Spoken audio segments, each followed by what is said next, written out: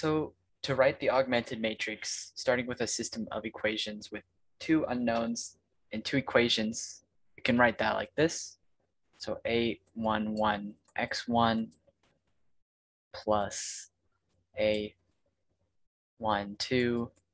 x2 equals B1, and A21 x1 plus A22 x2 equals B2. The matrix, in general matrix form, AX equals B, it would look like this. A11, A12, A21, A22 times X1, X2 equals B1 and B2. The augmented matrix of this is simply just the A and the B matrix pushed together.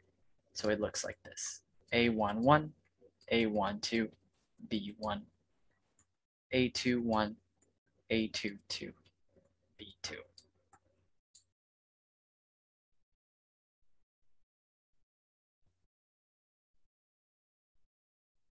Now it's the same thing for three equations and three unknowns. I'll just skip writing the augmented matrix. So we have A11, A12, A13, B1. This represents our first equation with three unknowns, x1, x2, and x3. Our second equation is A21, A22, A23, and B2. And our third equation is A31, A32, A33 equals B3.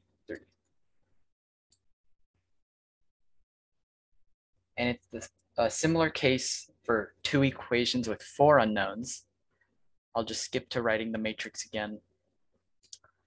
We now have A11 times x1 plus A12 times x2 plus A13 times x3 plus A14 times x4 equals B1. Those are our four unknowns. This is our first equation, and our second equation is A21, A22, A23, A24, B2.